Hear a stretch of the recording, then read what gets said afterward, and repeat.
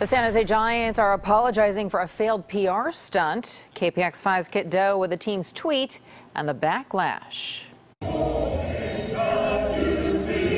By all accounts, this year's Japanese Heritage Night with the San Jose Giants was a success. They had taiko drummers and calligraphy lessons, the works. But shortly afterward came this tweet of 3 men on the field dressed in traditional Japanese robes. The man on the left was doing martial arts kicks, the man in the middle was bowing with his palms together, and the one on the right was fanning himself. The animated looping video was tweeted 2 weeks ago, but was deleted this morning amid a flurry of backlash. Whoa, San Jose Giants, you may want to rethink this, like, immediately. This is super racist and tacky. Casual Asian racism is still racism.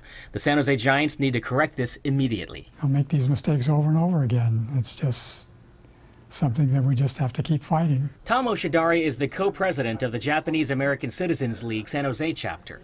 The JACL is the oldest and largest Asian American civil rights organization whose work nowadays involves reminding people of the horrors of Japanese internment camps.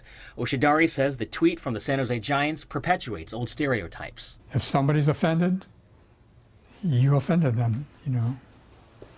You can't just pass it off and say, oh, I didn't mean it. I didn't know, you know.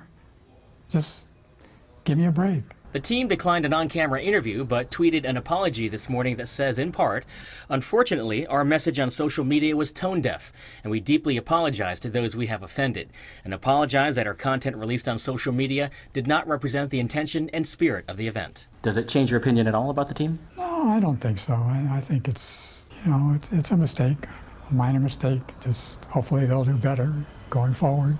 In San Jose, Kiet Do, KPIX 5.